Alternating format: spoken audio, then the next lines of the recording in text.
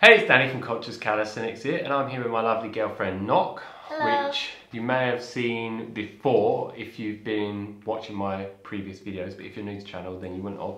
And I made a video with her before asking about how she stays lean all year round without dieting. If you haven't seen that, I'll put a link for that video up above and you can go and check it out. So in this video, I want to be asking Nokk about her own personal journey with the vegan ketogenic diet, which I announced recently. I did it for 30 days, talked about my whole story and all the ups and downs, the pros and cons and everything. If you haven't seen that, I'll put a link for that up above.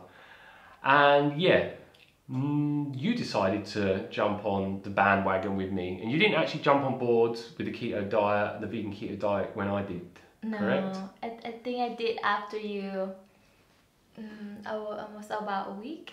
Yeah. Yeah. And how long did you roughly do the vegan ketogenic diet for? I think about 14 days, as we remember, and yeah, roughly like 2 weeks. Yeah. And what actually made you want to experiment with the vegan ketogenic diet? Because first I was not interested because I see how restrict of the food and the diet, and I don't feel like desire to. But I see you have you did lost some water weight and you look more lean, and you, as you told me, you have more energy throughout the day, which is, I can see that as well. And I see that it's like, okay, maybe I might as well try, because it's, it's not gonna hurt me. It seems interesting for me to try. Yeah, which could be understandable when you're seeing something positives happening to someone around you. It's like, why not give it a go? And also I think I wanted to, it's not like I want to lose weight, but I want to look more lean for sure. And I want to feel light throughout the day, so I have more energy to do things. Because sometimes on the normal high carbs or vegan diet where I just eat whatever I want, mostly I eat whole food, but sometimes I could feel heavy in my body in the morning or throughout the day where I just ate and things like that. Yeah, and you especially wanted to lose some water weight around your midsection, even though you're very slim. Yeah, you're training with me on a regular basis. Well, I'm training you. She's wanting to build muscle. Yeah, and I think this vegan keto diet might help me lose water weight, or that around that area that I want quicker, and I can see the results alongside with training. Yeah, okay, so since we talk about the weight, what was your starting weight, roughly? 46, about 46, yeah. Yeah, 46 kilos, not pounds, obviously. Kilos, and then, what did your weight go down to, and within what time frame, roughly? Let's say about 6 or 7 days, which is that the result is really quick for me. I didn't expect that. I was really happy about it, and the way that gone down to the, the lightest of me was 43.4 kilos. Yes, so you lost quite a bit of water weight in a short period of time. Yeah. And did you actually, and that was, like you said, that was not the lightest, obviously the lowest weight she went down to. And did you, rather than just seeing the weight go down on a scale, did you also notice a difference in your appearance when looking at it visually? Yeah, I can see this section, my stomach is more lean, especially in the morning. It's way flatter rather than rounder and more bloated looking. Yeah, thanks. Yeah, sometimes you get stuck with words because obviously she's Thai, so it's sometimes good to help her. Thanks. It looks flatter than it's supposed to be, and then I go on and weigh myself, and it's actually I weigh less than I used to, so the result was very surreal for me, because I didn't expect it to be, my weight would go down that quick, or my stomach would look so much flatter in a week or less than a week, even from this diet. So would you recommend it for people, especially that are wanting to lose weight, especially people that have excess body fat?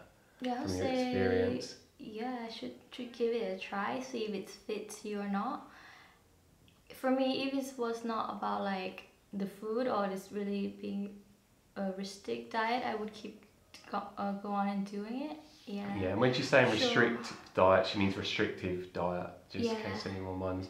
And when you stopped eating the keto diet, how long did it take for you to gain the additional water weight back? And what diet did you switch back to, so they know? Well, I switched back to eating normal whole food, plant-based, vegan food, and it takes me only like 2 days. Yeah. It's so quick, and I was like, no, but yeah.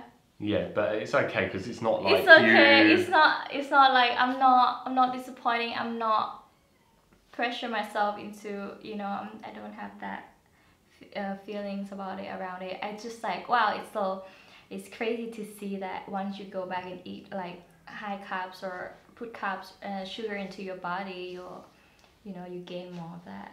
Yeah, because a lot of people aren't aware, it's carbohydrates. They hydrate you. So this is why people lose so much weight early on in the ketogenic diet, and then when it starts to get slower with the weight loss.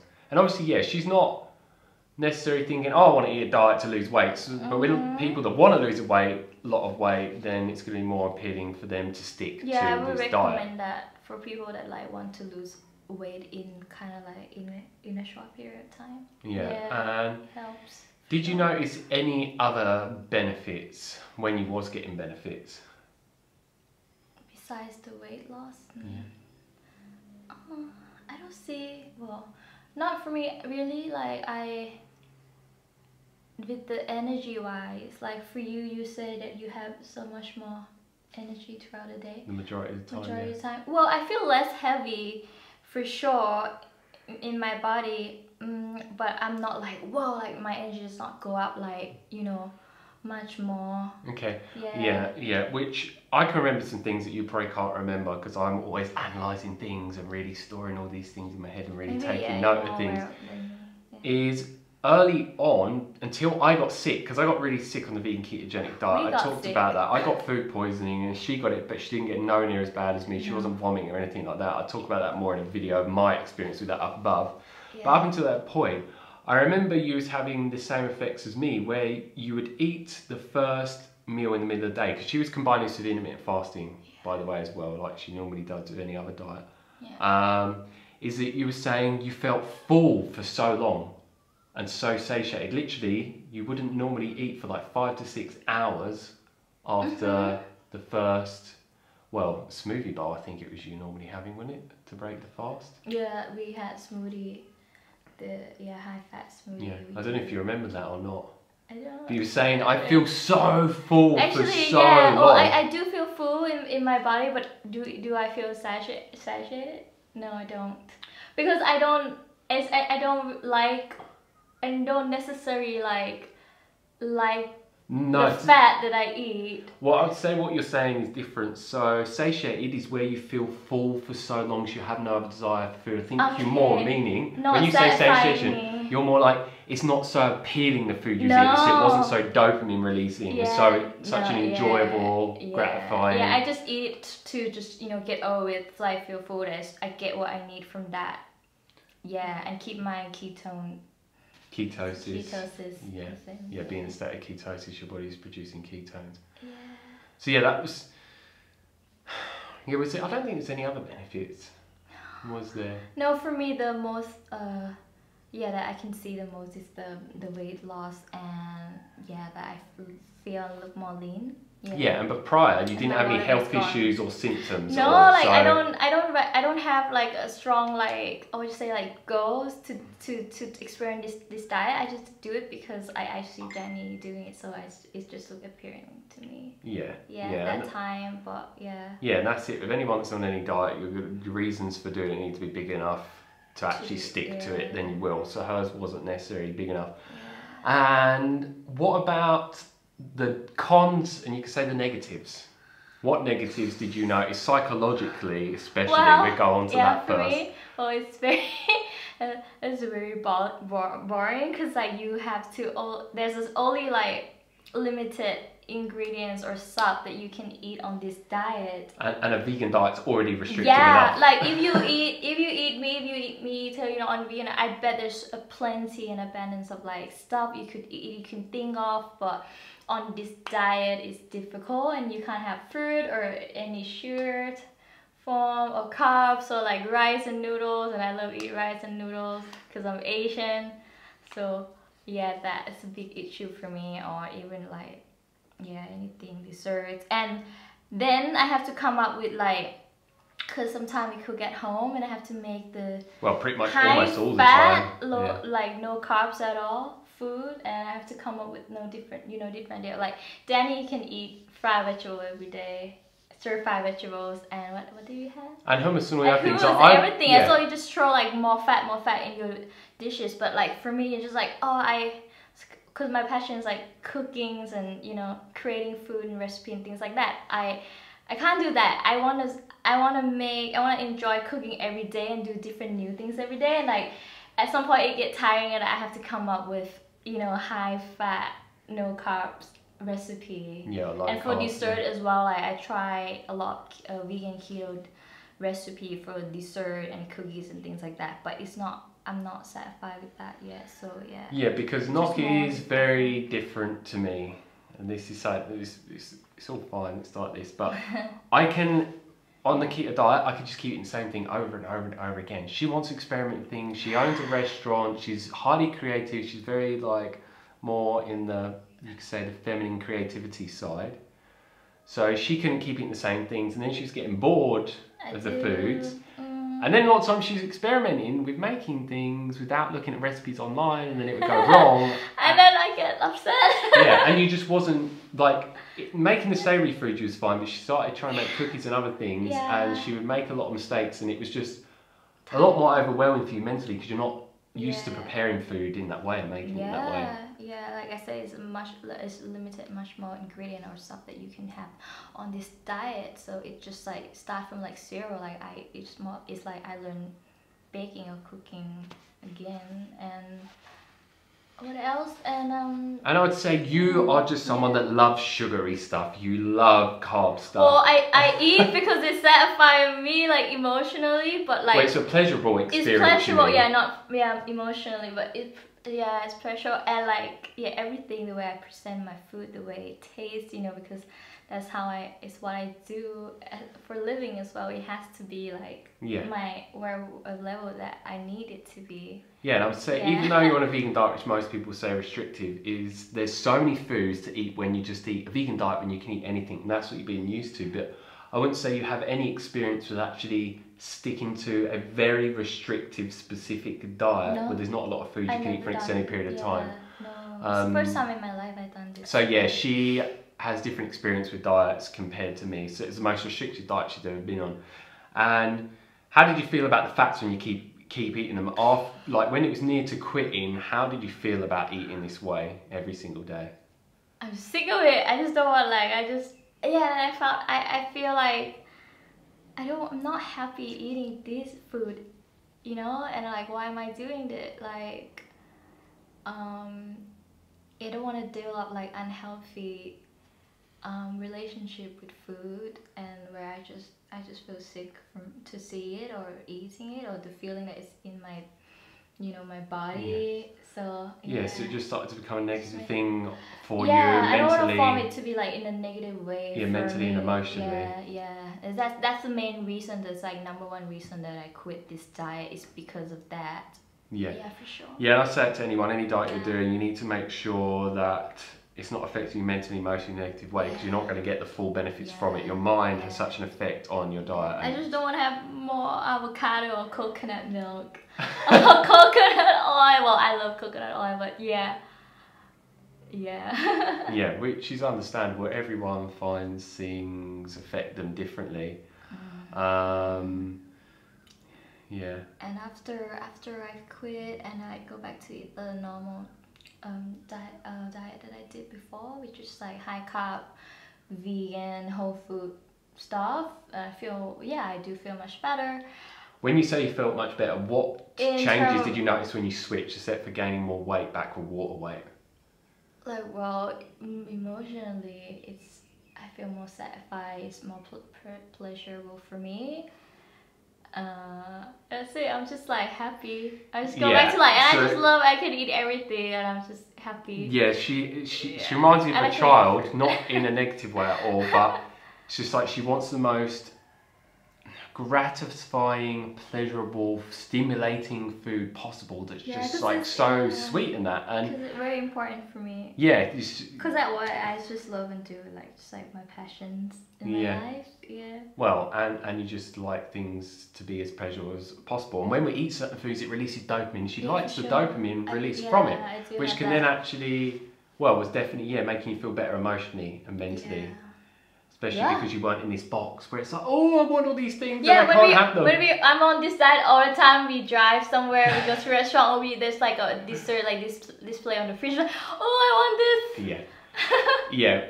I noticed that a lot. She kept saying she wanted this and that and that and that. And I'm like, I don't have any interest at all. But like I said, I've been on restricted diets before. This is something that people need to be aware of. Yeah, it's probably easier for you. And I've done a lot of inner work around my food habits and stuff like that before, so it's definitely easier for me to stick to the diet. And I've eaten a fruit only diet before, and that's way more restricted than a vegan keto diet. Yeah, that's the thing, like I don't have any problem with my eating habit. I don't have any problem before, so I don't want to start to form this kind of like relationship or this feeling with food because of this, you know. So that's why I'm like, okay, that's the time that I quit this, because I can start seeing, I know myself, I know how I feel, and I just do what my heart tell me and my body tell me to do. So I think a good question to ask is, because you're saying you like a lot of sugary foods and you wanted to stop eating keto because of all these different reasons, and it may just be my own perception, but would you eat any types of foods at all that are making you feel bad? If you knew they were making you feel bad, would you continue to eat them, or would you stop eating those foods and only stick to certain foods that make you feel good? Yeah, I wouldn't eat anything that make my body feel bad. Yes, you do listen. You don't just go, oh, I want all these high carb foods, and even though they make me feel like crap, I still eat them. Even when you eat them, of course, when you eat like unhealthy, like sugary, you feel good then to your taste buds and everything, but afterward, you have to be aware and notice your body. What does your body tell you? This, you know, it's make you feel bloating or you feel sick after it. Then it's make you aware of it. So you are in tune with your body, and you do have self-control. When you know something's good, not good to do it, you will. Yeah. And another thing I'd like to ask you is, how was your digestion on the vegan ketogenic diet throughout the whole experience? And then how did it change once you went back to a high carb diet? Was it worse on the high carb diet or worse on the keto diet? Well, the ketogenic diet, it's a little bit tricky because I better have difficult my digestion, my bowel will be like not as smooth. Yeah, so a bit constipated. Yeah, or else it will be just like diarrhea. See, it's not consistent, you know. It's like and it wasn't the same every day. It was up and down. That's why as well. But when on the normal high carb vegan diet, it's just normal. Like I always have like I have quite optimal digestion. I don't have like massive issue. Yeah, I think if I remember correctly, I think it was about 2 days or so, and it's like going back when I to go normal. back, and my weight, I gained the weight back as well from 33, and then I go back to like 45 now. Actually less. Actually, I wear it now. It's less than I was. Yeah. I start from 46 now. I stay 45, 45.5.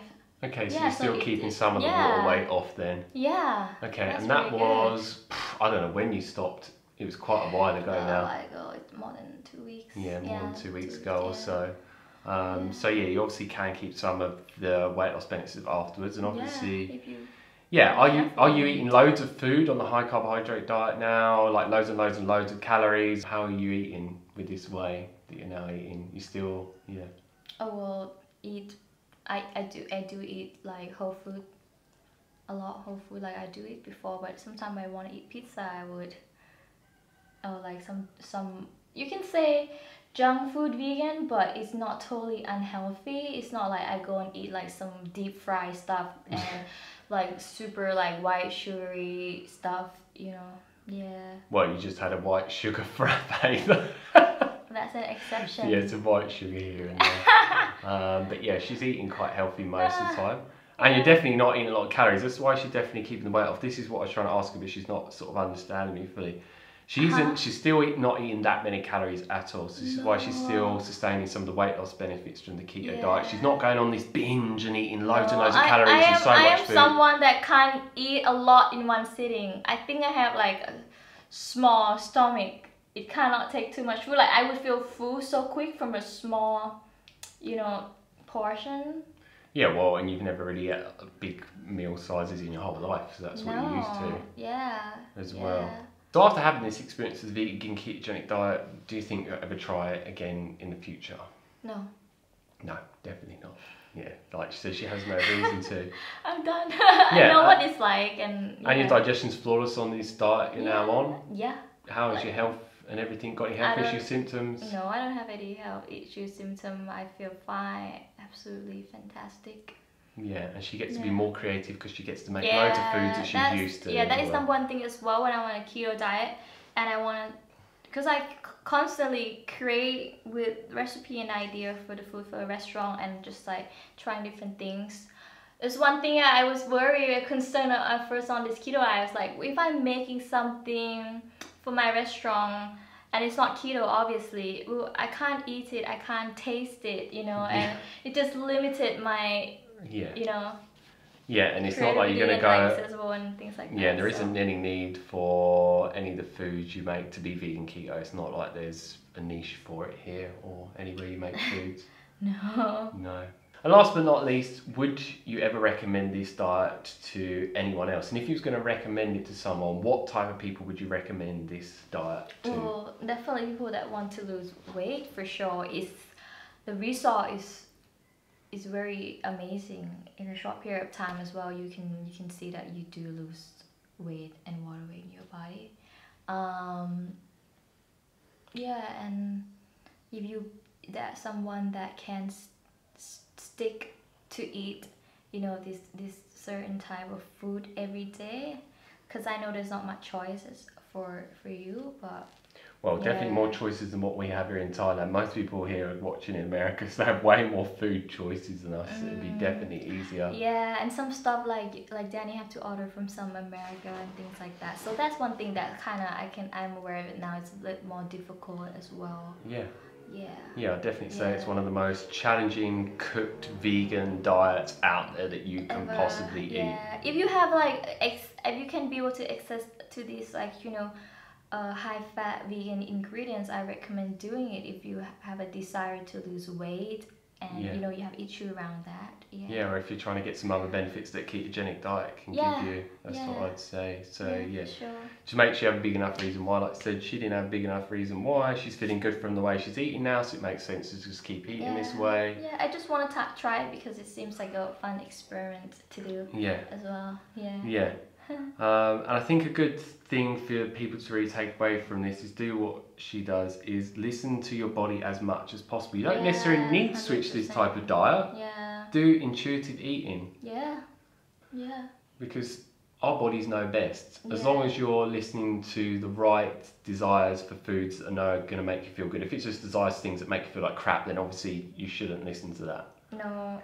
Well, listen to your body and eat and be balanced, and your body will tell you that your body want to eat this way or not. Yeah, and it would tell you whether something affects you badly or not. You can observe it would tell you overnight, your energy levels, your mood. When you wake up in the morning, how do you feel? How's your digestion? Everything. Yeah, that's obvious. Yes, do intuitive eating and a process of elimination where you try out certain things, see if they work, don't remove them. If they do, then continue to eat them. At least that's what I would like to add. So that's it for this video. If you like the video, like down below, give us a thumbs up. If you want to check out our Instagram, you can. I'll put a link down below for that. And please share this video with anyone else you think you would love who would love to hear about her experience with the ketogenic diet, more specifically the vegan ketogenic diet for around 2 weeks. If you haven't already, click the subscribe button down below to receive a lot more videos from me on specific subjects such as the vegan ketogenic diet, the high carb vegan diet, calisthenics workout and progression videos, weight loss videos, fitness, general videos, and many other videos to help you go in direction to achieve the body desire, the fitness levels and the energy levels as well. I've managed to, and many other people that have followed my information consistently over time, to get those results and sustain them in the short term and long term as well. And I'm glad we're at the end of this video because it's like a sauna and I am absolutely It's so hot. sweating. But I do like saunas, so getting a free sauna at the same time, and we have the aircon on, Yeah. and it's in the middle of the day, so it's very hot with no aircon on and the windows closed. Yeah. But it's all good. It's definitely worth it for this video. And if you like more videos like this, let us know down below. We definitely make more like this in the future. So as always, stay fit, stay energetic, and go and get those gains. Peace.